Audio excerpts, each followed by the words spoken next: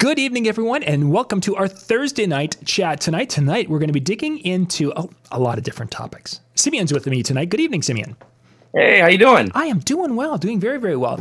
Tonight, you're going to be kind of taking us down a few different roads that we haven't really touched on in the past. And one of those that we're going to start off with is talking about using texting and the DJ thing. Now, when I've seen some things like this before, and it's been really kind of focused on school dances, but you're more of a wedding DJ. Kind of tell us a little bit about your journey to that wedding spot. Okay.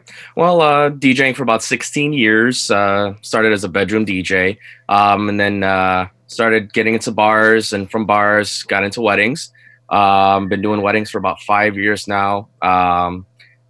Been doing some things to kind of change up the company, change the name, started charging more. Yeah, I noticed some trends and always thought about implementing the coolest new factor when it comes to technology. You know, what can make me stand out a little bit, and the texting seemed to be the one thing that that really stood out amongst the clientele around here. So nice.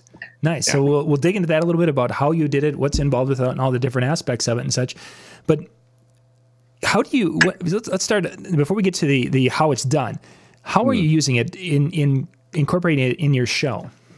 Okay, so typically what I do is I'll place cards on all the tables that state, text the DJ booth with the phone number that I use, and when I use it at a wedding, I announce it right after the speeches, right before dinner, when I pretty much have everybody's attention at that point. Sure. The speeches are done. All right, ladies and gentlemen, we're about to begin. Buffet style, we got it going. And just another, throw something out there. We do have a text to request line for the dancing later. Please check the card on the table. We do ask that it has to be wedding appropriate. I get a bunch of size, but it works out real well. I average about 100 to 150 texts per wedding, and you get a wide variety, which is it's really nice to get to know your guests before they even hit the dance floor. So when you say getting to know by their musical tastes, and do they communicate more than just that occasionally? Like, I don't know if obviously they're going to make music requests, but if they would have a shout out or anything, do they do that with it also? Yes, actually, I've gotten shout outs for birthdays or anniversaries. Nice. Or really, they're starting to give me ideas on what to do with it, which is really, really cool. Another nice thing about it, though, is they have my phone number now in their phone. They texted me. So, a month, 2 months from now, someone says, "Hey, do you know a DJ?" Wait, I texted one for his request line, and I can use it for marketing, advertising. It's kind of cool to really do that. So now let's kind of dig into the how you've got it all set up and such. You mentioned, of course, the cards on the tables. You give them a number. Now, do you have a separate number? Tell us a little bit about the number that you're using for that text and how you handle that side of it. Well, the number I use is actually my business line. It's a separate line from my personal line. I do keep it separate to try to at least separate the company from Sure. personal. I use a Google Voice line. It's a voice over IP line. More of a call forwarding, actually, than anything. But it does text, it does picture texts, and it does voicemails and calls, and it comes all to your cell phone. So everything is just right there at your fingertips. So it makes it very, very easy. I jumped in when they first launched Google Voice. I was one of the lucky ones to get an invite before anybody else. So I was able to actually get a phone number that had my name in it. Oh, nice. So, it was, 275 Slim, which was really, really cool. So when my business name was DJ Slim's Mobile Entertainment, I was good to go. Nowadays, it's going to be a lot harder because a lot of people do use the service, but it's free. The only downside is if there's ever an issue with Google Voice, they really don't have a helpline. Oh. Yeah, that's the only downside to it. They don't have like a number you call to say, "Hey, what's going on?" They just have like a quick fact guide. But I've been using it since I launched my company. It was like 7-8 years ago when I first launched and I have not had one issue with them. ever. I've even transferred the phone number from one email to another when I changed the business email to keep them all together. And I had no issue, no interruptions. For someone who's not played with a Google Voice and set that up, is it something that's very difficult to do? No, not at all. It's just as easy as setting up your Gmail account. If you're setting up an email, you know, you just type in the area that you're looking for. You know, if you're like me, it'd be a 586 area code. I would just type in a 586 and it would generate all the numbers that are available, and you actually get to choose. I don't know if you can anymore, but at the time you got to choose between 5 numbers that they give you, and you can refresh it and get another 5 numbers. But yeah, it's just as simple as that. So now on your phone itself, when if there is a Google Voice ring, is that different than a regular, like, you know, your fiance's calling?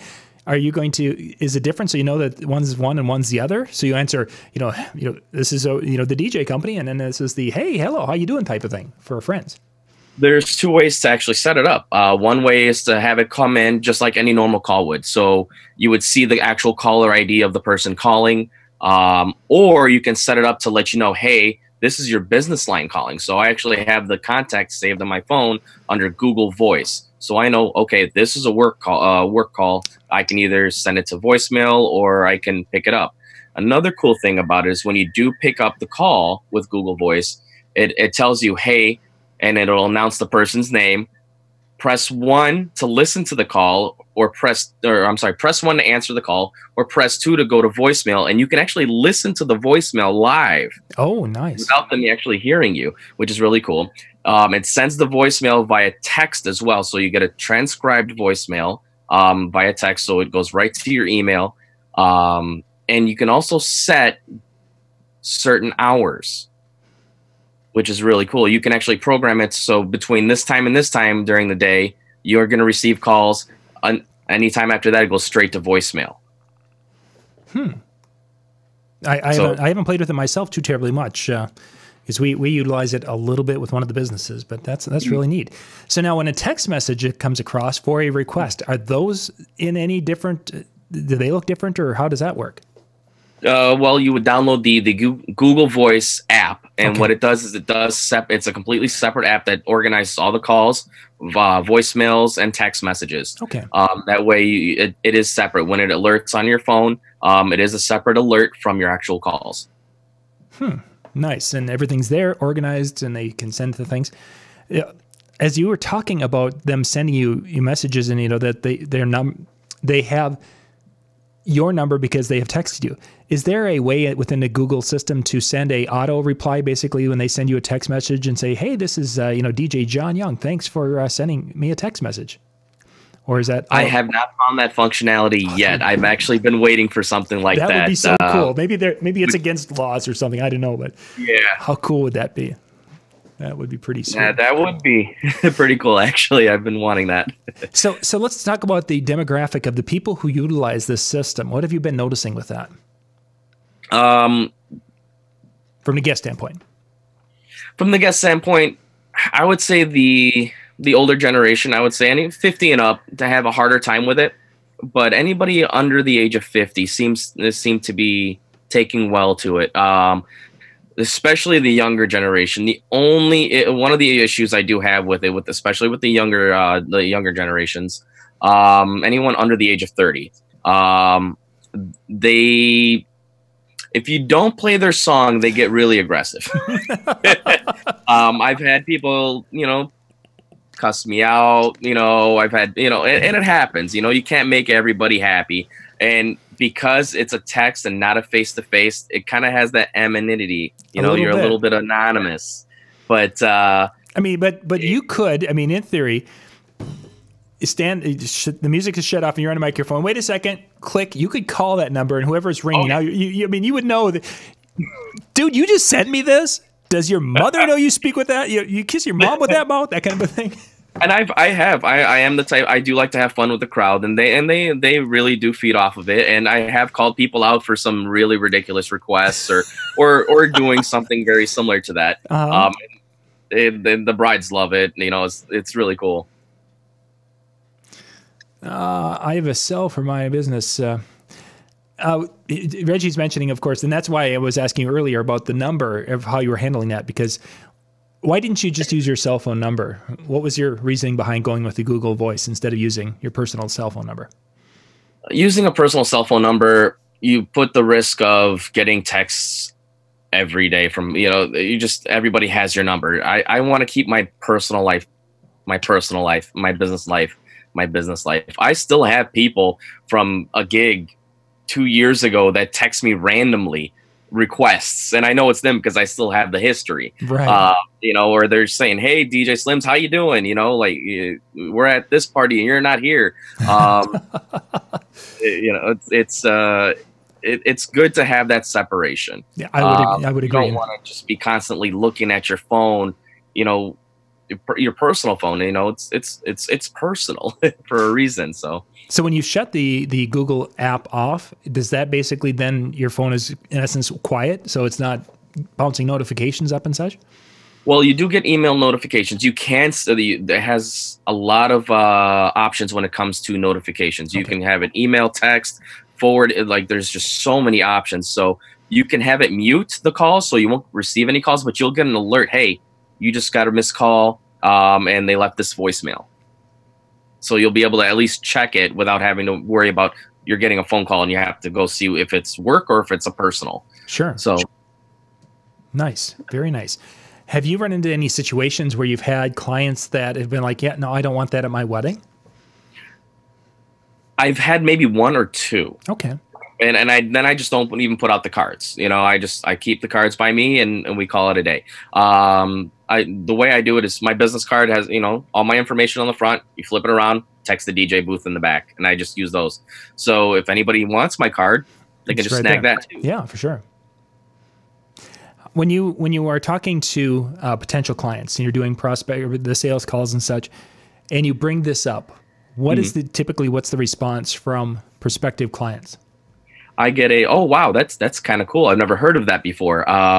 But I've been getting a lot of referrals from weddings that I've been doing. So a lot of them know this is what I do, and they really like that because they understand that the wedding is it. I mean, it may be about them, but it's about their guests having fun too. So it kind of helps out in that manner as well. Nice. How about as far as you're playing the music for the dance and the reception, everything's going along, how much are you using these requests? I mean, if you're getting 100 requests, obviously you're not able to play all of them. Yeah. Are you playing? I do 10%? Yeah. What are you thinking?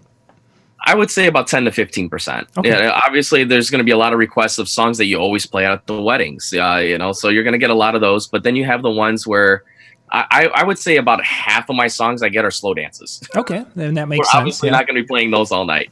So I pick and choose which one would be appropriate. A lot of them are like, oh, this was mine and my boyfriend's song. Yeah, it's probably everybody else's song too. But we try to work around as best we can and filter out the ones that are appropriate, inappropriate. If someone likes a certain song by an artist that I know that I can't play because of the lyrics, I try to find something similar by that same artist that could possibly we can squeak by with. Sure. So it really does help to know, okay, if they like Drake, I'm getting a lot of Drake. Okay, let's see what I can play in that field for a little bit. But I'm getting a lot of 70s requests. I know to stay in that genre a little longer than I normally would, Sure. So it helps out a lot. Yeah. Very nice. It's a great idea. I like that. I like that a lot. That's a neat thing. They send the requests in. You get the text message on your phone. Are you transferring that to paper so you have a list? Or are you transferring it to like a playlist on your software? Or how are you handling that side of it? Typically during dinner, right after I scarf down my dinner, I'll grab my phone and I'm sitting there and I'm just sliding them into a playlist, getting them ready to go and seeing which one's going to fit where and just kind of adjusting there. I usually have about 20 minutes to a half hour after I finish eating to really work with the playlist and get things going with that. So nice. You mentioned, of course, a little earlier that you've been doing weddings and such for a while, and you mentioned before we went on camera that you have kind of changed and rebranded your company. Let's kind of dig into that a little bit, because there's quite a few people who are doing something similar to that at a point in time. Because when we're 19 and we name our DJ company, Yeah, no, yeah. So kind of talk us from where you were and where you are today. Well, I started as a DJ Slims. I'm still DJ Slims. I'm not as slim as I used to be, but that was my DJ handle, and I started with DJ Slims Mobile Entertainment as the name of the company. Okay. When I started doing private events, mobile events, weddings, and whatnot, and I noticed that people were requesting me, and they weren't seeing me as a company, but me as a person. Oh. And I wanted to separate it a little bit. And I noticed that actually watching your videos, I was, I rebranded. It'll be a year next month. I rebranded, and I changed my pricing earlier this year, and I noticed a dip.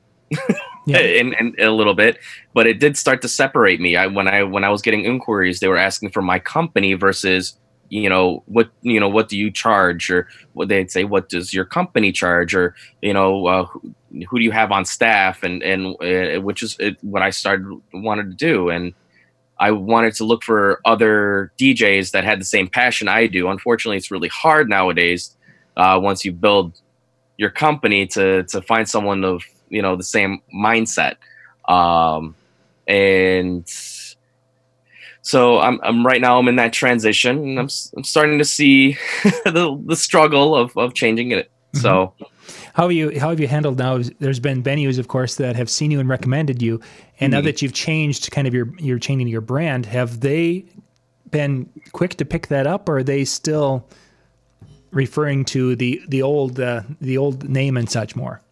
Well, the nice thing is I still have my old name, the website, and everything still in my new branding. So right now it's BPM Mobile Entertainment, formerly DJ Slims. So if someone looks up DJ Slims Mobile Entertainment, like they send it up on Google or DJ Slims, it'll revert back to my new company. So I decided to kind of just work that for a while, maybe a year or two, and keep that DJ Slims under there for a little bit, and transition it to fully BPM Mobile Entertainment, and start to really branch out as far as hiring more people. I mean, I do photo booths as well. I just started back up in game shows. So I really want to kind of make it a nice entertainment company versus just DJ Slims. Yeah. DJ Slims, it would sound like you were going to be doing the club world and in the wedding area and such. That may not be the most. They'd be like, yeah, no, not so much. We're the entertainment with the different options. You mentioned game shows. You're getting into that. What I want to kind of go through what you're looking to offer with that, and what made you go to game shows? Well, I started the game shows in the bars actually. It's a Family Feud style and Jeopardy style. Okay. I had buzzers that I would give tables, and they would team up, and I would either have a projector that would project the questions or the game board, and just like Jeopardy, you would have your categories, your amounts, and just go through each team, and they get to choose a category and amount and buzz in if they have the answer. I started doing those at bars, and I was a resident for a while at a couple bars doing that. And once I stopped doing bars, I kind of shoved that underneath, and it's just collecting dust. And I started getting requests when I started talking about, I used to do game shows. Still do game shows. And I've been doing them at like birthday parties. Like I did a 90th birthday party, and they wanted Family Feud. They loved Family Feud. Nice. I did it wasn't a funeral. It's called a celebration of life. Yeah. I actually DJ'd one of those for the first time this year, and they also wanted Family Feud. And we played Family Feud because that was the person that passed away. That was one of their favorite shows. And so I was like, okay, I'm starting to see this coming back a little bit. So I was like, you know what? This is great for church events, for school events, bridal showers, baby shower. You can literally have this, anywhere. And it's minimal setup for me. All I need is my computer projector and a sound, my Maui 5 Go, and I'm good to go. and it's like, you know what, let's bring that back because it seems to be picking up a little bit. And I booked it a few times this year. Very nice, good job. Yeah, I used to do a lot of that through the early 2000s, and then it's just like screeching halt for us. So maybe there's a for those wondering, and I should have asked this earlier. Where's home base for you? Where's your market? Where are you performing? Metro Detroit, Sterling Heights area. So I'm in Michigan, and yeah. Yeah, nice. Just to put it in a perspective or a point of reference for folks. We got a question from Facebook. Ron had here. Getting back to the texting, you mentioned, of course, that they will have your number, but do you keep all of the numbers of the people who have texted you, or is it one of those things that just get dumped and you continue on?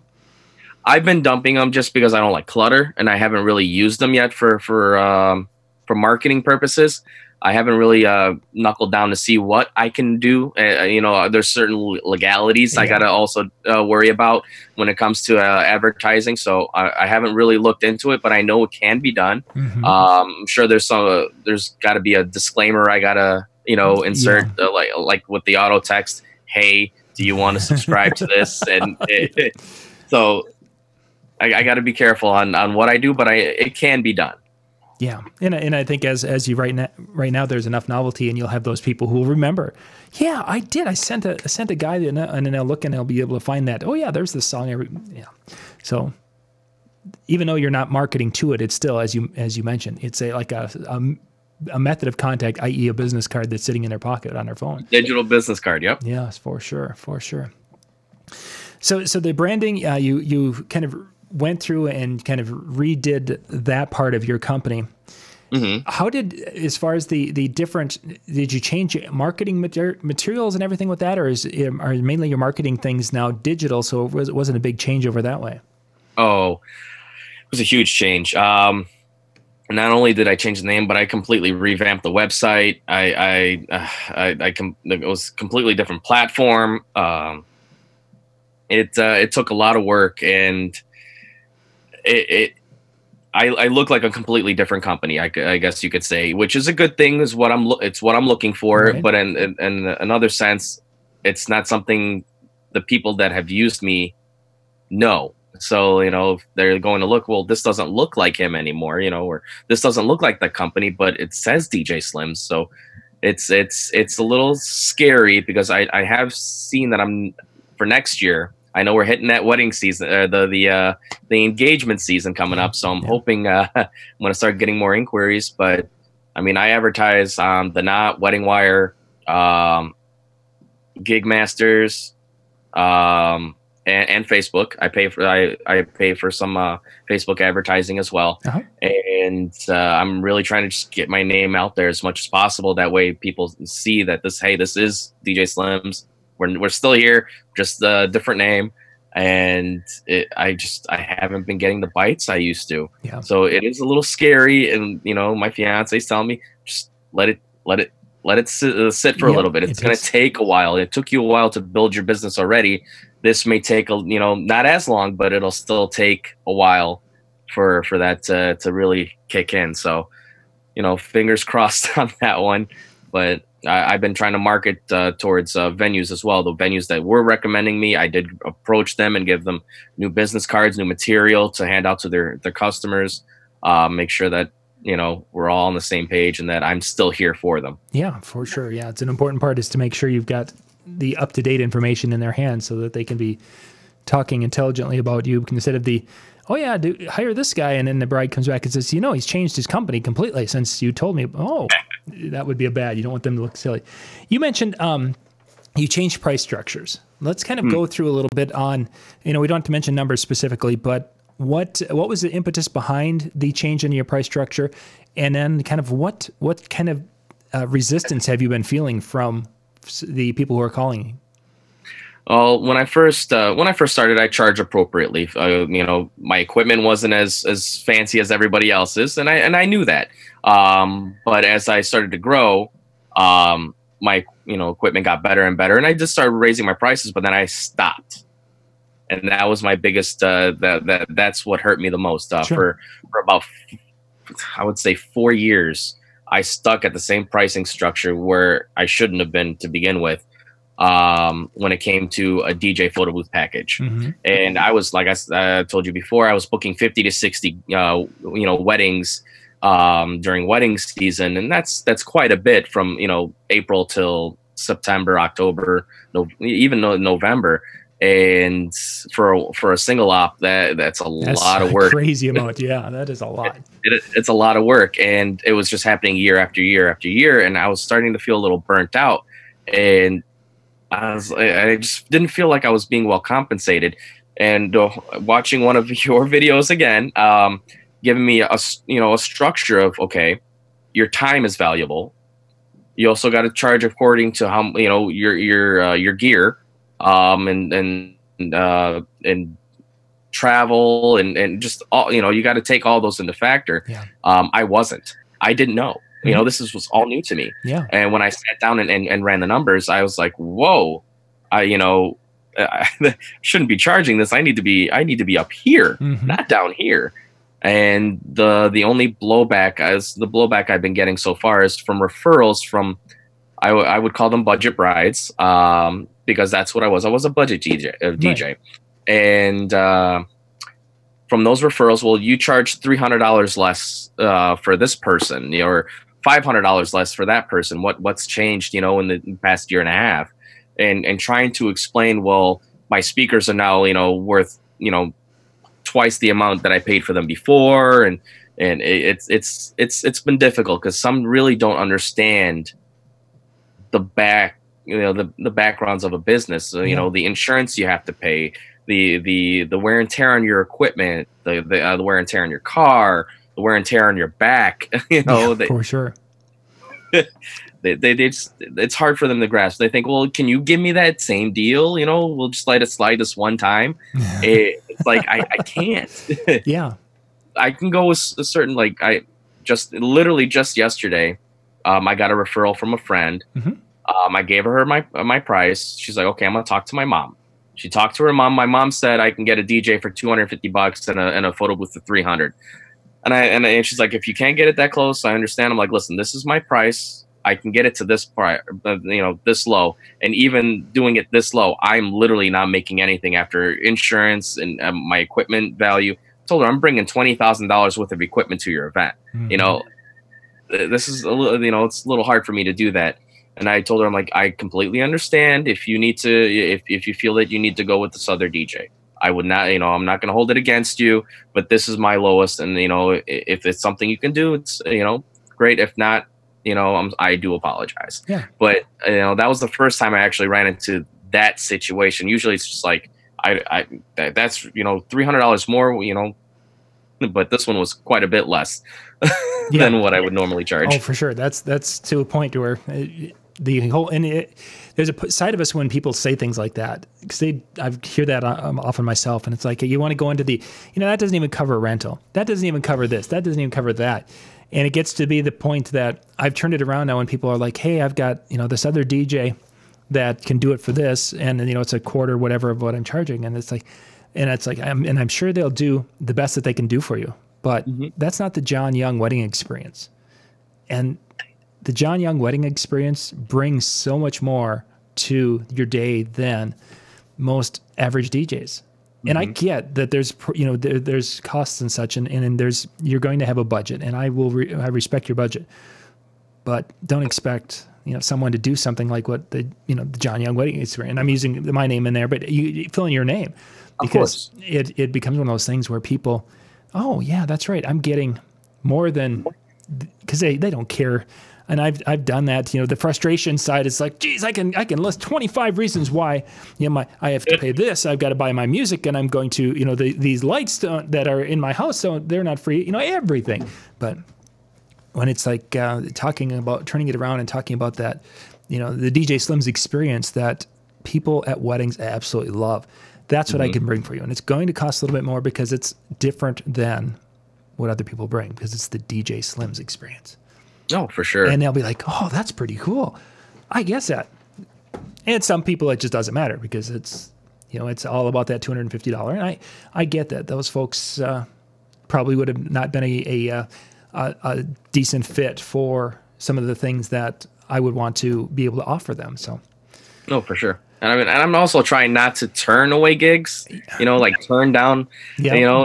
that's a, a day that I'm not going to make that $250 or whatnot. But at the same time, like, do I really want to put myself down there? And then, she goes to her friend, hey, he did it for me for $250, you know?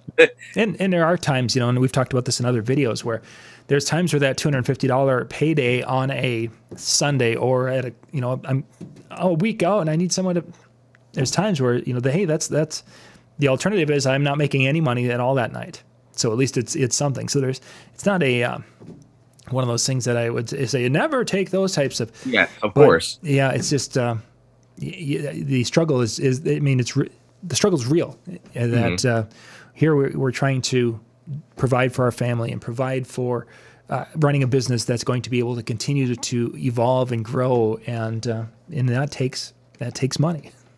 Yeah, it does, unfortunately.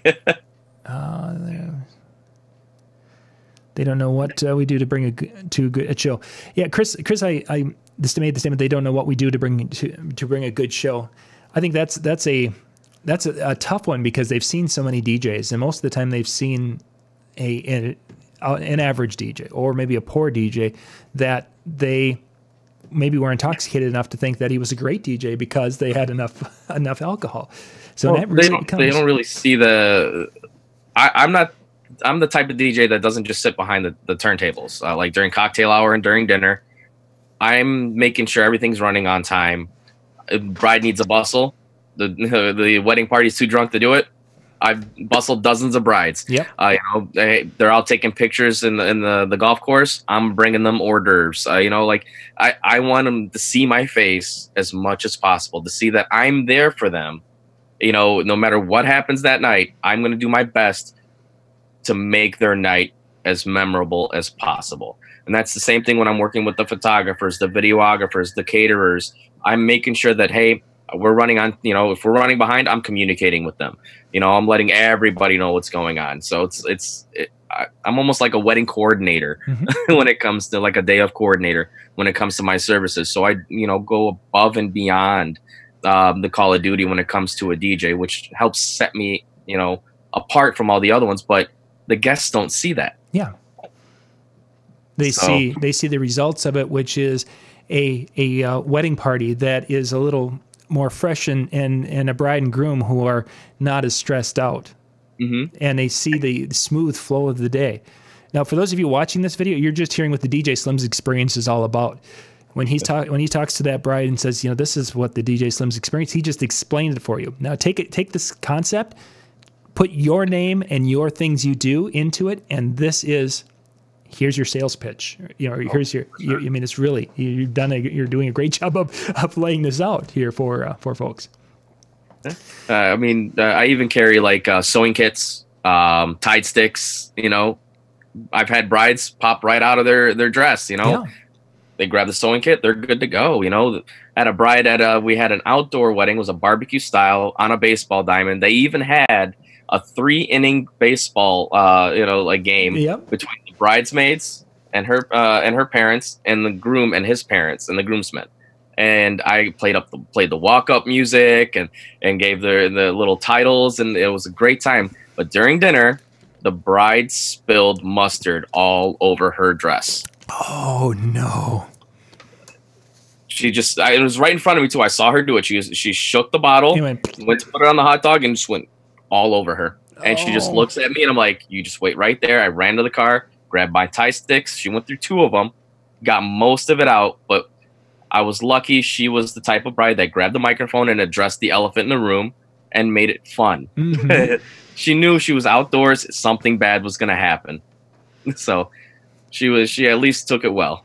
See, and that story is gold when it comes to talking about what you can bring. I'm going to bring this peace of mind. I'm looking out for things for you, and that would be a story I would tell that one until the end of, because your preparation, your thoughtfulness really took and made it so that her pictures for the rest of the day may have a yellow hue, but it's not going to be the yellow that everyone's going to be like, what did you do? You know, there will be those pictures of that, but the rest of the day they can focus on her happy smiling face and his happy smiling face instead of the yellow streak on the front of her.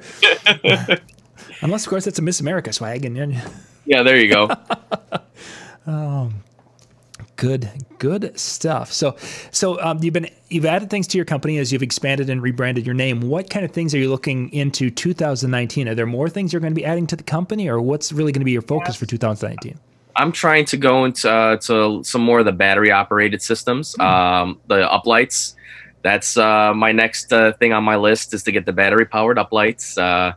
Fortunately, I have a wedding to pay for now myself, so kind of put that on the back burner because those things can cost a pretty penny. But I'm looking to build the first fully powered, I'm talking lights and DJ, you know, the mixer, laptop, speakers, everything battery powered without a generator.